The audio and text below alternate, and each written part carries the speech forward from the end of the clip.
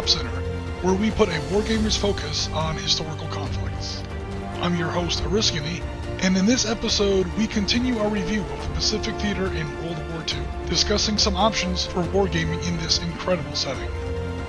If you're just joining us, consider taking a look at our two previous episodes, where we look at the U.S. Marine Corps landings on Iwo Jima and surface gunnery actions in Pacific War naval combat. For now, we turn our bows into the wind and scramble to the flight deck. It's time to look at carrier operations in the Pacific. Before we climb into the cockpit, let's look at a few characteristics of World War II aircraft carriers. In the 1930s and 40s, carriers came in three basic types. The smallest carriers were called escort carriers, often converted cargo ships or tankers, and carrying in some cases as few as 6 second-rate aircraft. Originally used to help escort convoys, hence the name, across the Atlantic, their aircraft were superb at depth-charging German U-boats.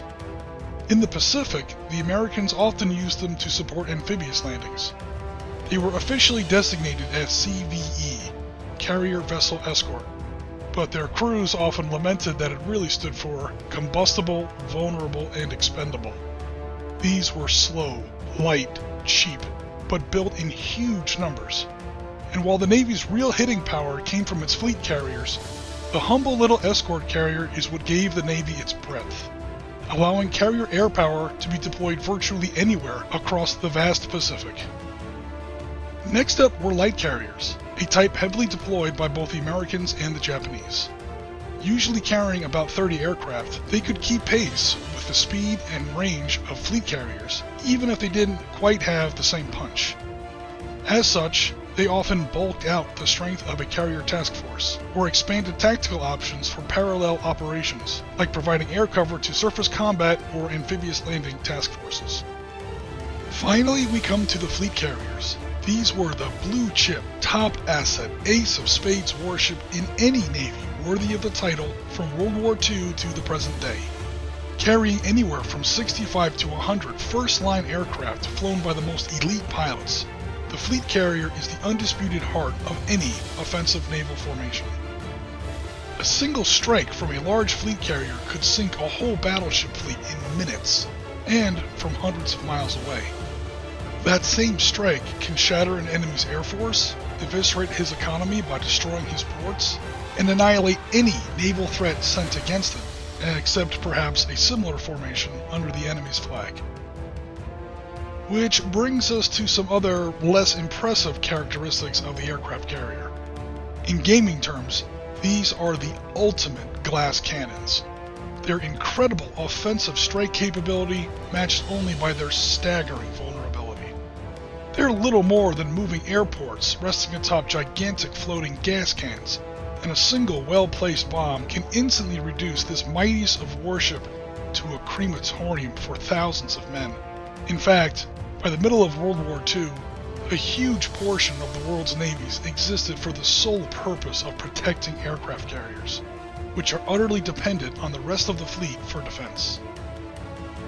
A World War II carrier's air group was made up of single-engine planes falling into three general types: fighters, dive bombers, and torpedo bombers. Dive bombers or torpedo bombers could also be used as scouts because of their longer range. But longer-range scouts from land bases were often coordinated into this task as well.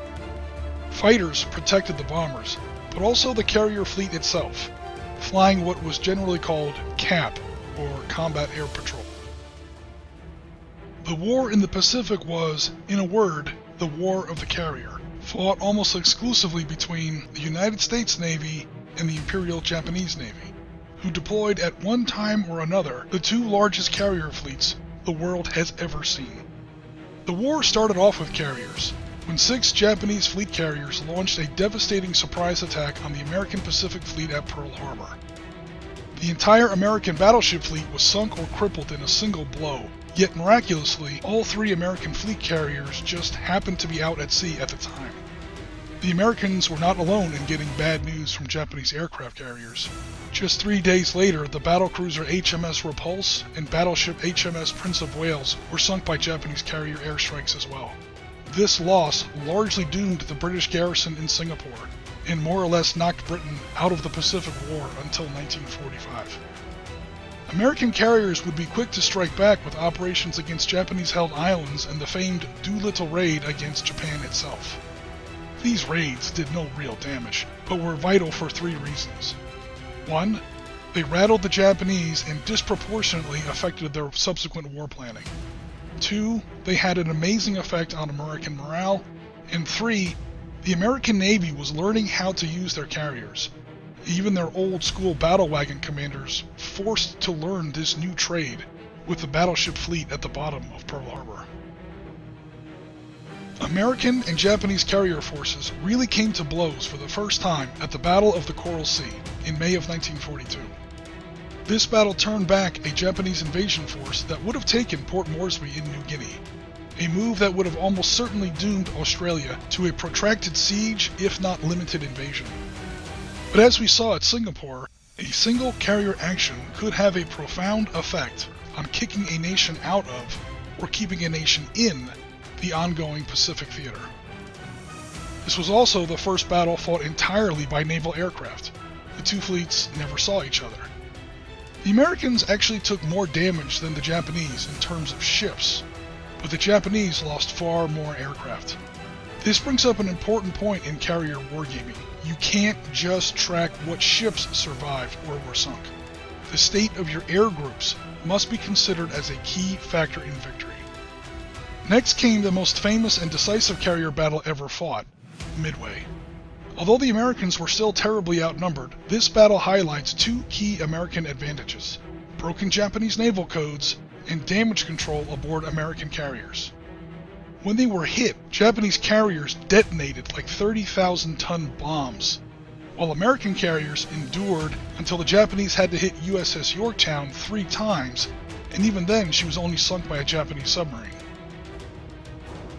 After Midway, the Americans were on the offensive. Yet the Solomons Island campaign would feature a string of carrier battles where the Japanese fought with amazing skill, experience, and tenacity. At one point, the Americans were down to a single carrier, USS Enterprise, and for 12 hours, a damaged flight deck elevator meant that she couldn't launch aircraft. For those 12 terrifying hours, that all-important count of operational American carriers in the Pacific was officially 0. The next big one was the Battle of the Philippine Sea in June 1944, triggered when the Americans landed on the Marianas Islands. The battle is sometimes called the Great Marianas Turkey Shoot, because the Americans not only destroyed the vast majority of the Japanese carrier fleet, but almost 600 Japanese aircraft, at the loss of just 120 of their own. And most of these were due to accidents in a risky nighttime carrier landing operation.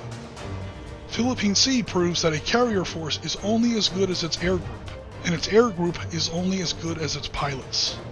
Formerly the best in the world, the Japanese carrier pilot corps had been ground up at places like Midway, the Solomons, Rabaul, and Truk, and by 1944, the average American naval aviator was absurdly superior to his Japanese counterpart. By the time we get to the Battle of Leyte Gulf, the tragic remnants of the Japanese carrier force was literally being used as bait, while American carrier strikes were mauling Japanese ships with near impunity. However, Leyte Gulf is also where we see the advent of the kamikaze squadrons, adding a terrifying new dimension to carrier warfare. Leyte Gulf also sees those humble little escort carriers we were talking about caught in the path of a huge Japanese battleship and cruiser force, which they did manage to stop, although only with some amazing strokes of luck and a hideous price in ships, aircraft, and men. After that, carrier operations in the Pacific were basically American flat tops supporting amphibious landings. Interestingly, this is also when the Royal Navy made a return into the Pacific War, after the British won the campaigns in India and Burma. Joining as a sub-command of the American Fifth Fleet, British aircraft carriers with armored flight decks were a huge asset during the desperate and bloody kamikaze strikes during the Battle of Okinawa. Both the Japanese and the United States had some historic and renowned aircraft carriers, carrier classes, and carrier forces in the Pacific.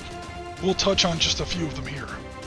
First off, we have the Kido Butai, the main Japanese carrier strike force.